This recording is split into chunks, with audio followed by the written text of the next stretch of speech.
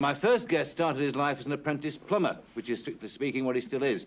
What happened was his plumbing apprenticeship was deferred when he became a pop star, and he's never bothered to buy himself out. He's one of the few people who survived the butterfly existence of being a pop singer to build a reputation as an all-round entertainer. He was one of the Australian stars selected for the Royal Variety Concert, which is, as they say, a far cry from Dagenham, where he was born. Ladies and gentlemen, Johnny Farnham.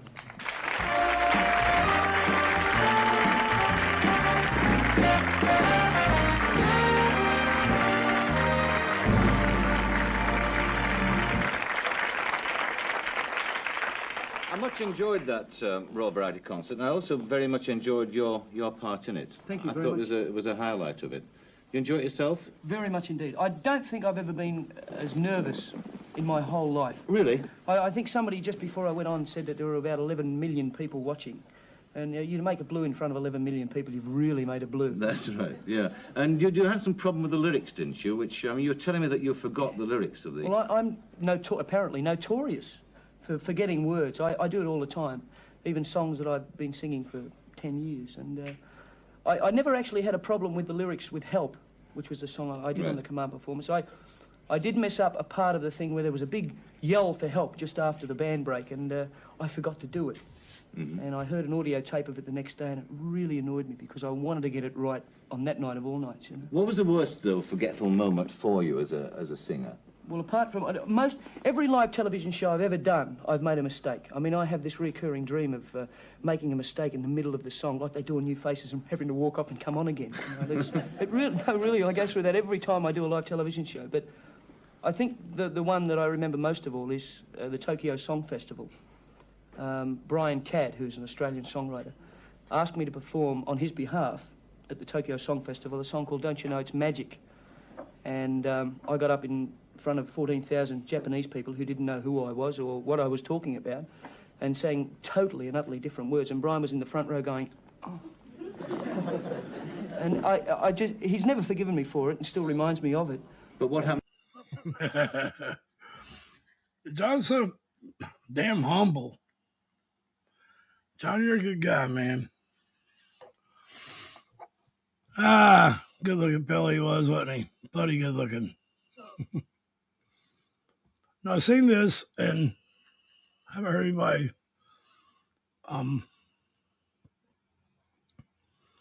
request this.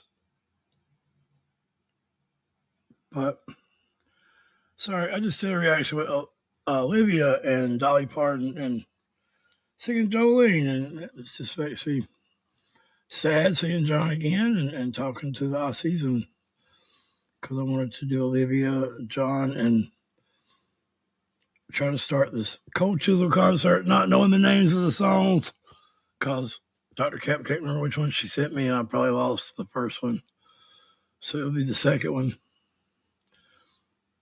Anyway, just wanted to give shout-outs to Olivia and John and Bon Scott, my original favorite Aussie, besides Paul Hogan. And I had a crush on the damn Crocodile Hunter's daughter, man. I think she's way too young for me. I would imagine. That's terrible. I have a crush on all the girls, man. Kate. I love Vanessa. I mean, she could be my sister, my mom, my little niece. So I wouldn't care.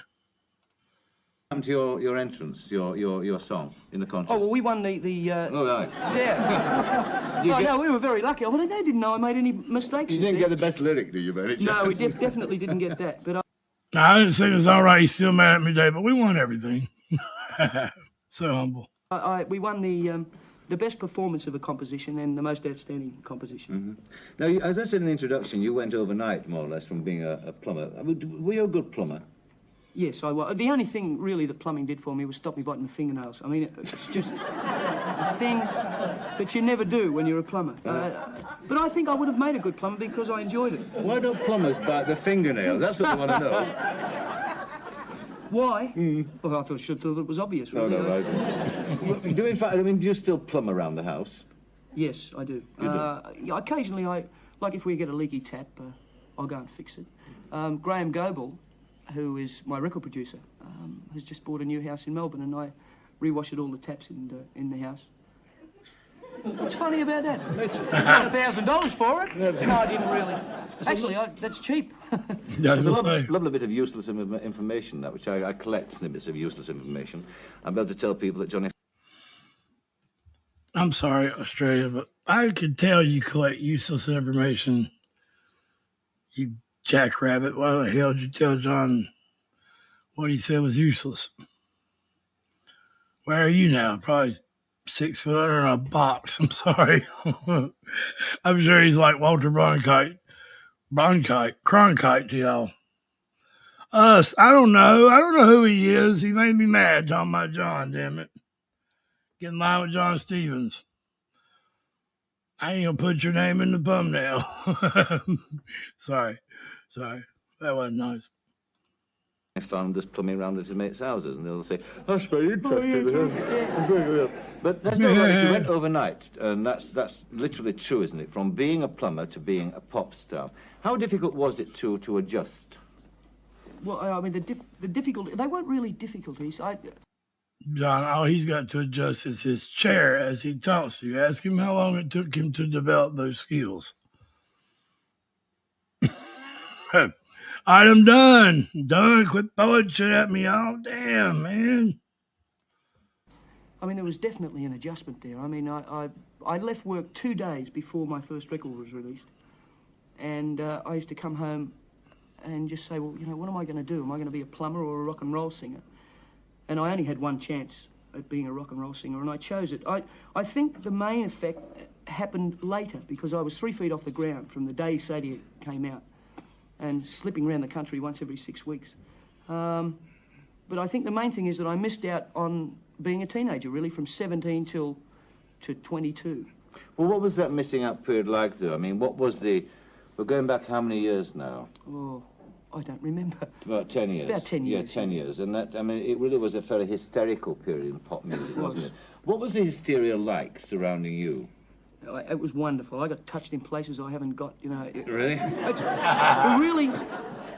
The really frightening part about it, and it's not frightening when I think about it. I mean, it was absolutely amazing. But the really terrifying part about that whole thing was that I'd go and do a show somewhere, and you'd all get 1,000. You'd get 1,000 people all trying to touch you at the same time, and that is terrifying, absolutely frightening. But you know that they're doing. The gentleman that kicked the 1,000th goal, everyone requested, nobody watched. Sorry. That's the businessman in me. But y'all attacked him, or the Australian people attacked him. It took him like 3 hours.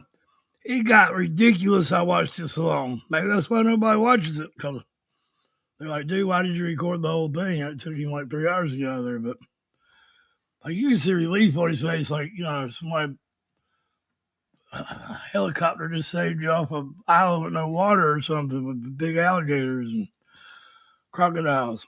Like, that ain't the same thing, but no pun intended, Mr. Crocodile, on the rest of peace. John kind of looks like oh crikey, Steve Irwin. Not really, a little bit. Doing it, or most of them, hopefully, are doing it because they like you. But you get 1,000 people trying to shake your hand at the same time, it really can knock you over. Talking about being touched in places you didn't know you had, I remember that Dirk Bogarde once told me that when he was starting as a film star in England, as you recall, he was sort of ranked charm school and built up this big sex image, that when he had to go and make a personal appearance, he had to sew his flies up. What a fool the man was. No, You didn't do the same thing? No, I used to put Velcro on mine. That's that stuff that sticks together. Look, I'm going to guess that this gentleman over here is not Australian. He's English. I'm just going to guess. I love all of you English people that I know. I love you all. Y'all are a little stuck up, but I love you. Or prissy, or and no, I don't mean gay people. Don't. It's British people do that. Did I say English? What is the difference in English and British? Damn it! I just now learned what the difference in a Kiwi and an Aussie is. And recently I learned the difference in Scottish and Swedish. Wait a minute. Swiss and Swedish, they're not the same. And Ireland and Scotland is totally different. Totally different. But the same. Different, though. So, I'm looking outward, okay? I'm trying my best. It's hard. Ain't the two giants that built a big bridge across the oceans with rocks or something? One was way bigger than the other one, so he acted like a baby and cowered it out or something. The giant's pathway of Scotland. I don't know. Anyway, back to Farnham. They got off on a rant, didn't I? Bloody rant. No, I never had to do that. Never found it necessary, really. Well, let me ask you another question then. What about the problem with groupies? Were there any? Oh, countless. Were there? Yes. I can remember stories, funny incidences, but embarrassing at the same time. I was in Melbourne doing it. No, actually, I'm sorry, it was in Adelaide, doing a show, and I'd come back from the show and went to my hotel room, and there were 4 very young girls in the room. Otherwise, I could have been in a lot of trouble. And John, you're such a good guy. You tell him the same story that you told in the other interviews I've seen you about these girls, and you told them to leave. And John, I think this is a cover story for all your real groupie nights. Come on, man. You got to have more stories than this one when you was 17 or whatever. Story, John. John, come on, man. Be more like Jimmy. Channel your inner Jimmy, John. Jimmy John. Whoa.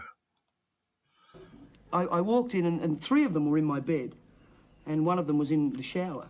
Same story. And I mean, you know, I just didn't know what to do. Oh, no, I really didn't. You didn't know whether to take a shower or go to bed? Exactly, yeah. Yeah. That was good.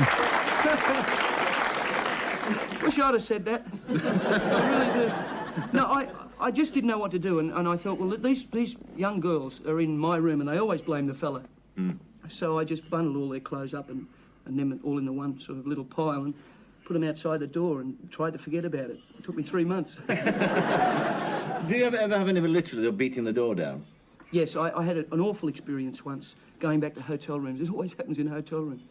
I was in a country town in Victoria, and as I walked through the foyer of the hotel, there was a wedding going on in one of the reception rooms, and there were the bride and the bridesmaid spied me, you see, and it was, oh, come and have photographs taken around the cake. You know, it was one of those, so I thought, oh, yeah, well, I'll go and have photographs taken around the cake.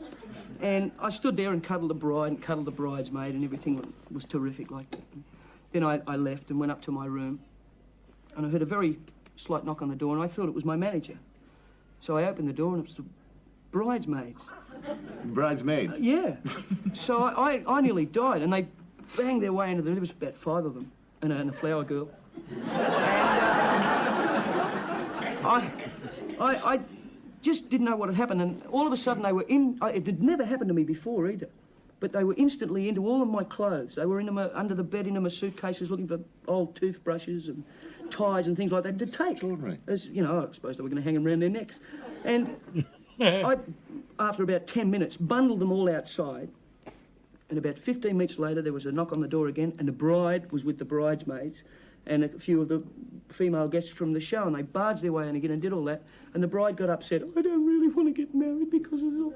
And she's sitting on the end of my bed, crying in her bridal gown, with the bridesmaids going, yeah, it's awful, isn't it? And I'm going, oh, don't worry, love, everything will work out. Well, just then the doors burst open, and there was the groomsman and the bride's father and the groom, you see.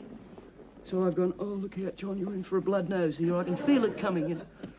So these guys got me bailed up into the corner, and they were about to hurt me, for want of a better word. And I just sort of, oh, go away. I did all that sort of thing and said, oh, I had nothing to do with this. I mean, they just came into the room. And the guys got a bit upset and left in a rage. And I was bundling these women out.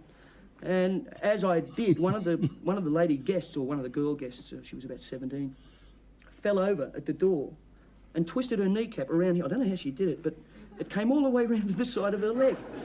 You know, and I thought, oh, no. And the photographer from the wedding's there, and he's gone, click. See? And he came up to me afterward, and he said, right, this will cost you $2,000, otherwise I'll put it in the paper. Really? So without further thought, I threatened him.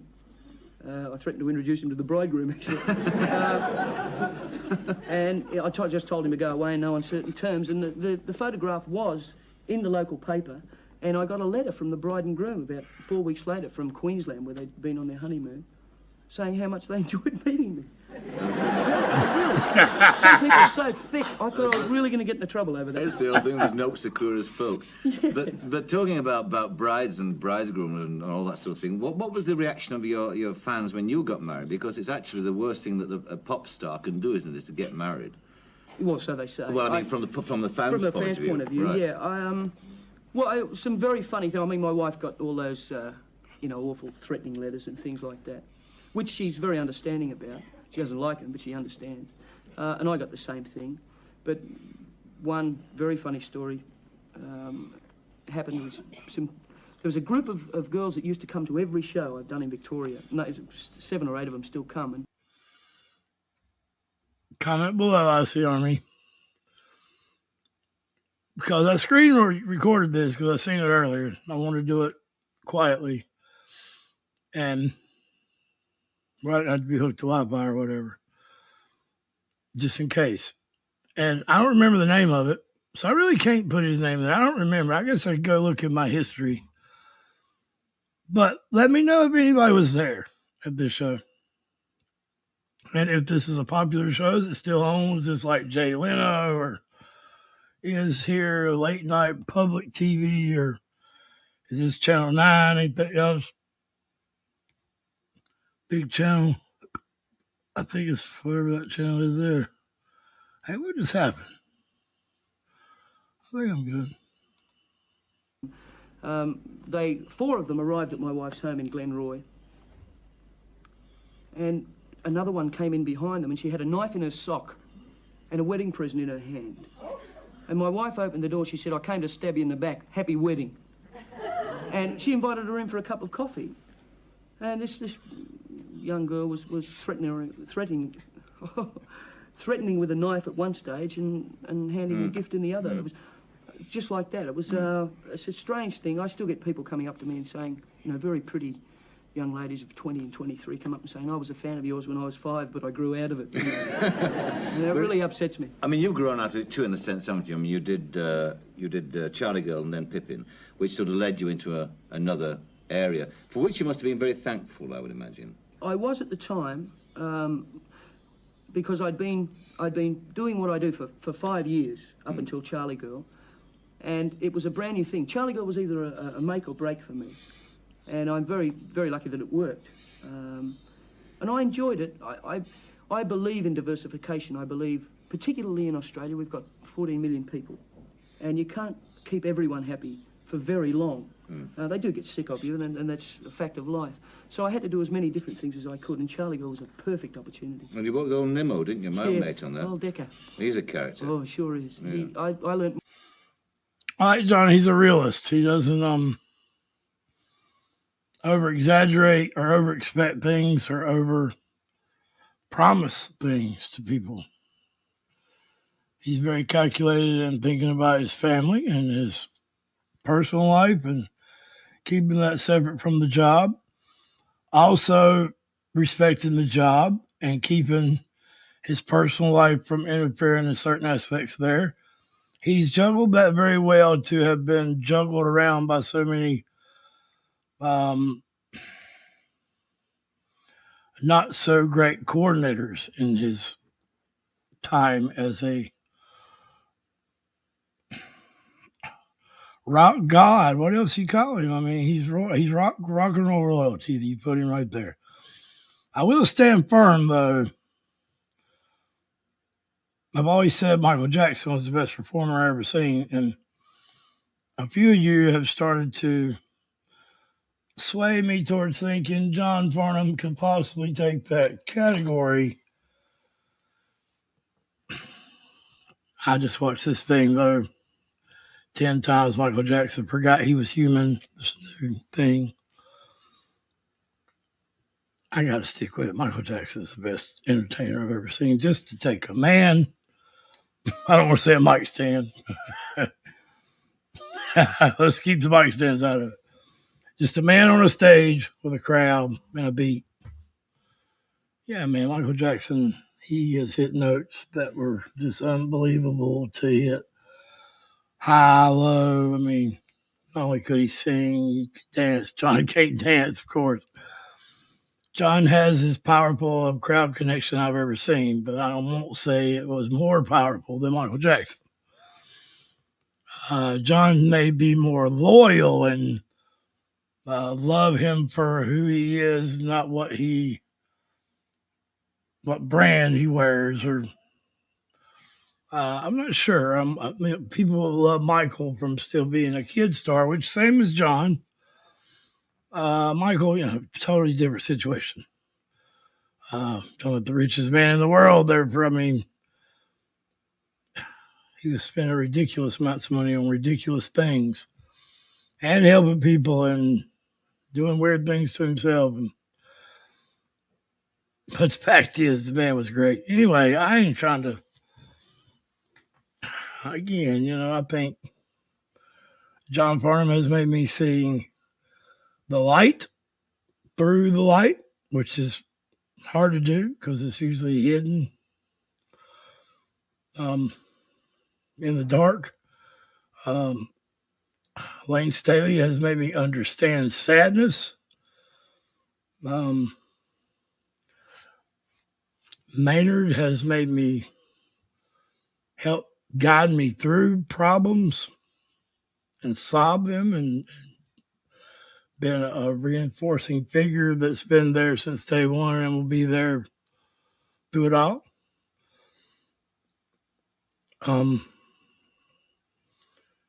Yeah, I mean, Hank Williams Jr.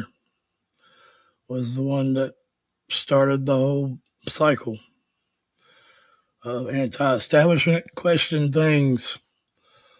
The authorities, fair ain't really a part of real life. Hank, I got it all from Hank and from Dolly and Outlaw, our older classic country, unedited country. And now I'm learning things from all around the world. So I'm one of the luckiest guys ever, the way I look at it. This is a job. It takes, when you feel good, you feel great, this is the greatest job in the world. When you don't feel good, when you don't feel like being happy, I don't really hide it when I don't feel good, but still, I got to put somewhat of a face on to answer comments and keep up with song suggestions and do reactions on days that I'd rather just watch TV or something, or get writer's block, or this, burnout, if you will. So, John is a good coordinator and better than me. But, I'm, again, lucky to be doing what I'm doing. And I do have a support system and a great family, so lucky. I got OGL, the Aussie Army, Tool Army, and the Nightwish Army, and the Marillionites, and the Epicans, and I ain't gonna say it. I used to get Iron Maiden. I used to call Megadeth all the time. I ain't gonna do that no more. Stevie Nicks, I love you too, girl. All right. Sorry, I'm rambling. Getting all my feelings. Let's finish this interview up. I'm ready to hear some music. John's supposed to be doing Please Don't Ask Me, but then I guess the copyright, they cut it out. More about being on the stage in 6 months with Derek than I could have learned in 15 years. Yes.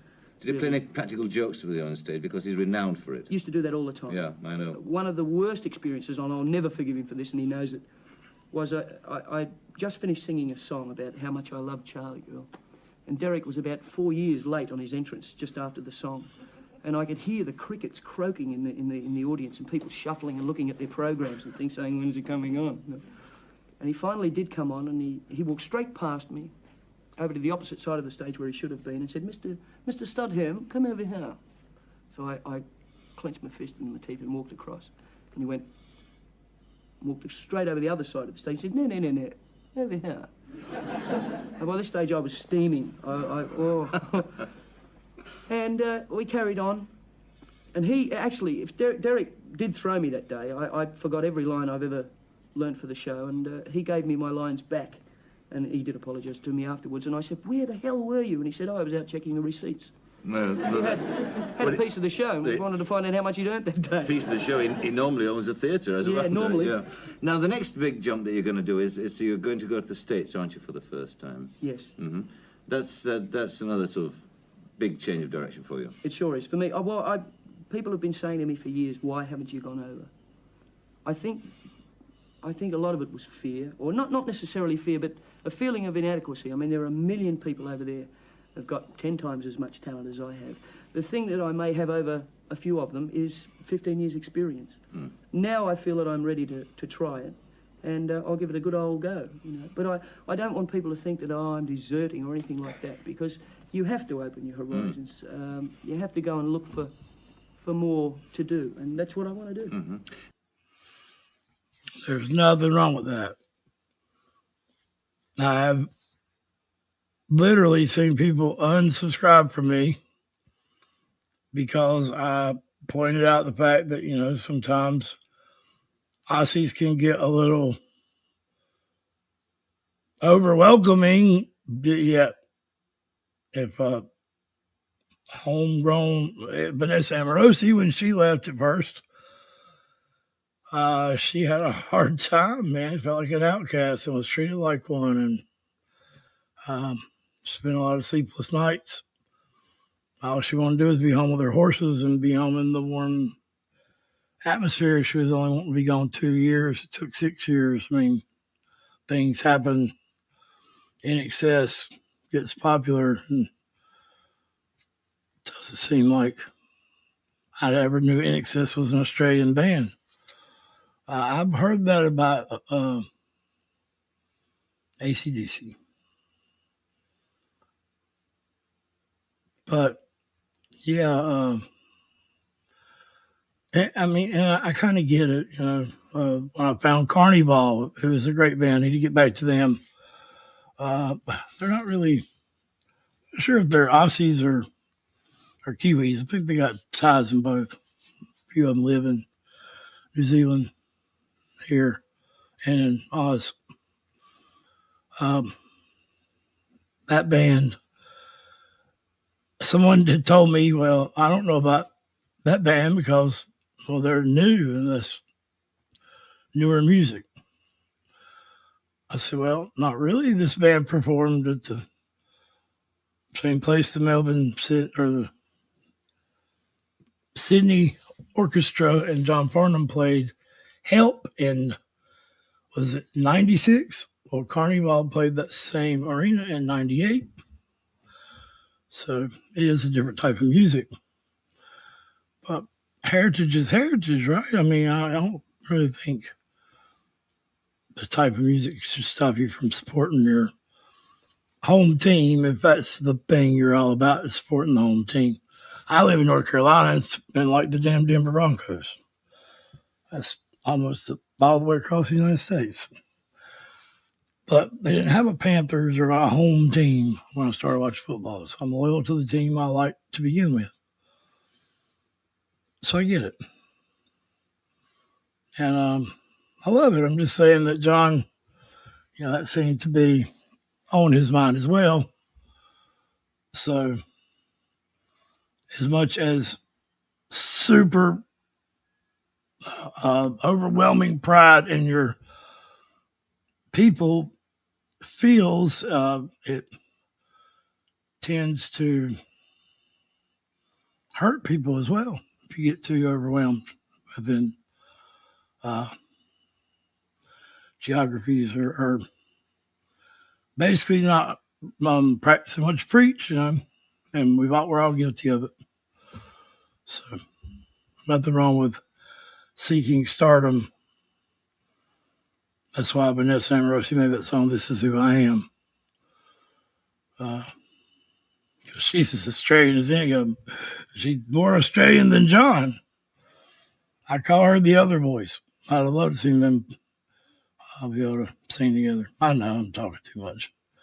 Old, hell's that y'all call a bloke? Bloke. Yeah. Now, you're going to sing us a song now, aren't you? A new number. Mm-hmm. This was the end of it.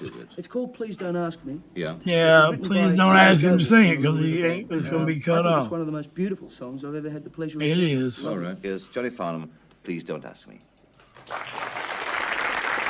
It don't happen. Sorry.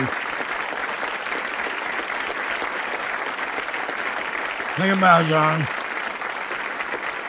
And it's over. It was over. I cut it off. Now, my next guest describes... What? He's gone. Well, there's the voice. All right, let's get back.